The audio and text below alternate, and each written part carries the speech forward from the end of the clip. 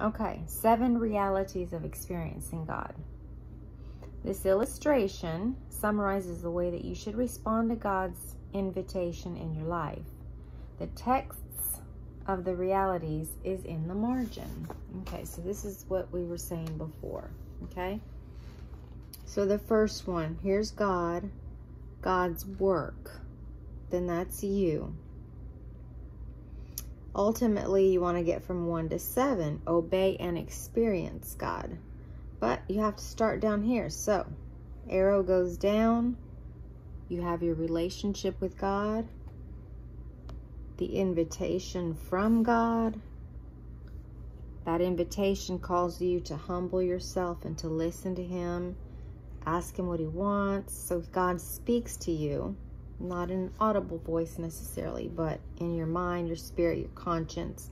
And then all of a sudden you hit number 5, which is called crisis of belief.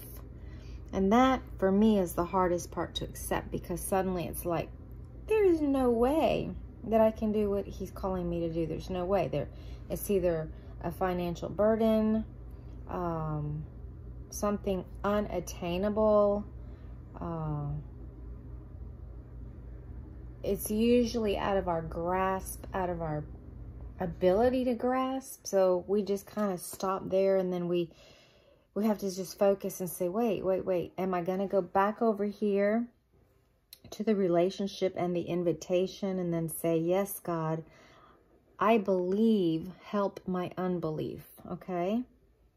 So at that moment, when we're willing to surrender and ask Jesus to help us with our unbelief, we make an adjustment, okay? That's us.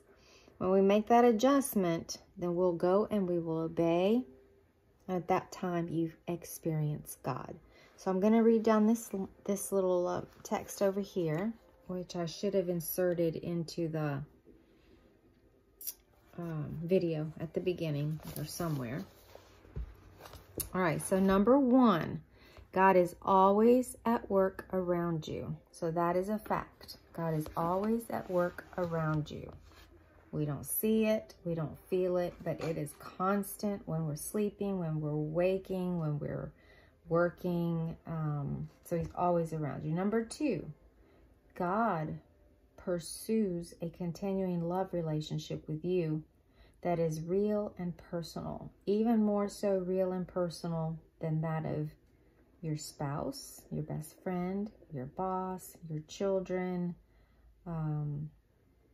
It's Him pursuing you, which is kind of crazy to think about, but He's such a gentleman, and He does pursue you, and He woos you, and He talks to you and gives you ideas that are just beyond, phew, you're just like, nah, that can't be. But then if He keeps pressing it into your heart and there's that desire, it won't go away. And He won't leave you alone until you've made a decision, okay?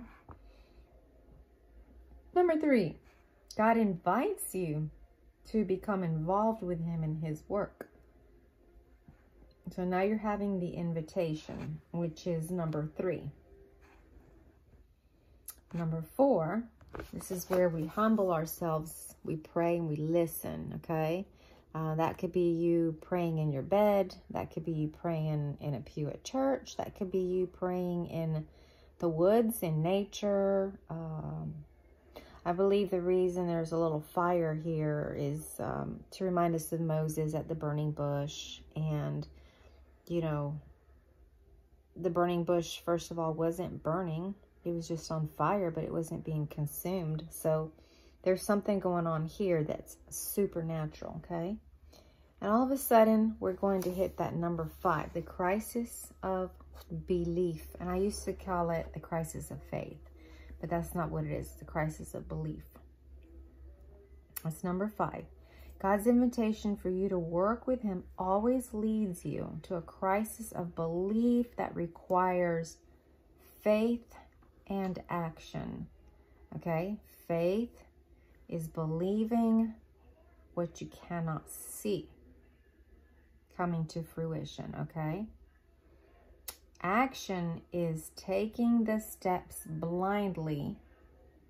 You're believing God, so you're following in the action. and you're doing what he's telling you to do, this thing seems impossible. You're just like, you feel foolish. You don't want to tell other people about it. Or maybe you do.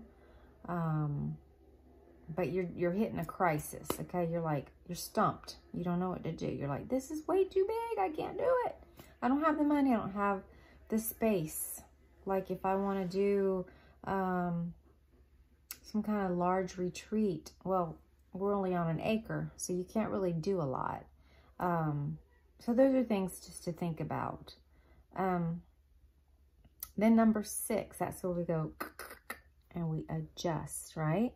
We adjust. We have to adjust, surrender, put up the white flag and say, Lord, cause me to believe. Lord, I do believe. I just need your help in believing. Help my unbelief and push me and cause me. And he will do it gently. He's not a mean God. He's not, you're telling him that you're willing to do it. So of course he's happy with you, just like you are with your children. When they obey and they're very humble and sweet and kind, you want to help them. So God will go side by side with us and lead us as long as we, because it requires faith. Faith is blind, and then action. The action we're going to take even though we can't see where we're going or where this thing is taking us. So we just keep on treading forward, treading forward, treading forward. Of course, 6, again, the white flag, surrender, adjust your life, and join him in what he's doing, okay? Number 7 is that last one. You come to know God by experience as you obey him, then he is the one that accomplishes his work through you, okay? Because it's not us doing the work. It is him doing the work through us, all right?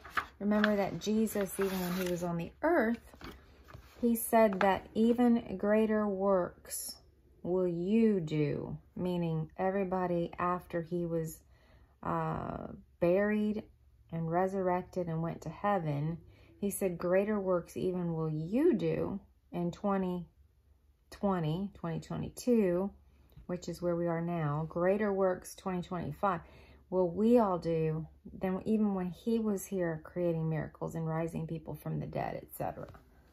Because, why? Because we're here in the physical. He was only one, Jesus. We are multiple, and we can get the faith across the world more quickly than he could, believe it or not. He's saying that we can do more works and better works and greater works than even what he did when he was here, which sounds insane because he actually allowed himself to be crucified. We don't have to do that. We just listen, obey, and put out the word and spread the gospel. And remember, the quicker we can spread this gospel around the whole world, the quicker that he can come back and get his children.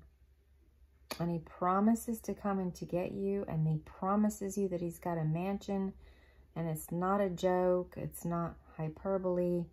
He's got a mansion that is created just for you with the types of desires that are in your heart. My example would be a beautiful Victorian home, unhaunted, because there's nothing haunted in heaven. A beautiful, perfect Victorian home with I can't even think. You know, multiple stairs, spiral stairs, multiple levels, lots and lots and lots of land, cows grazing, horses trotting, horses that aren't going to knock you off. You know, you don't have to be scared to ride them. Little goats and sheep all eating in the meadow, little yellow flowers.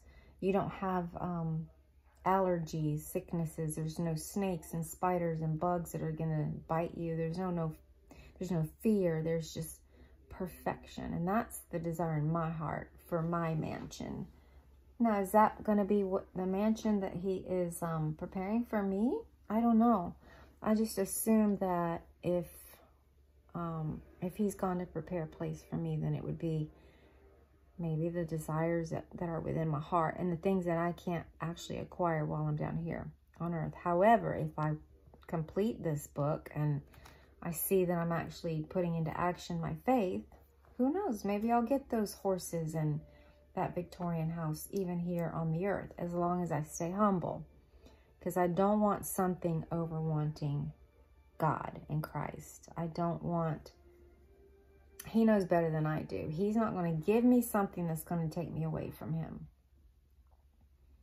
Riches. Everything on the earth. Because then what happens? You get bored. Money will make you bored. Too much money will make you bored because you've done it all.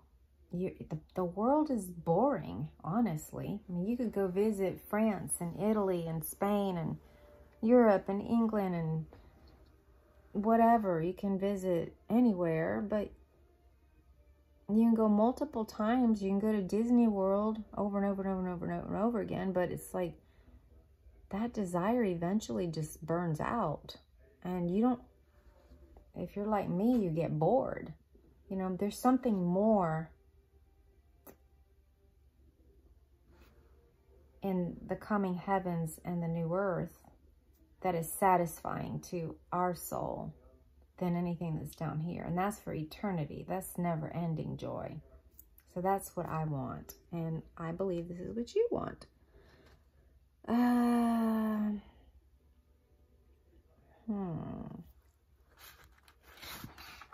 think that's really cool.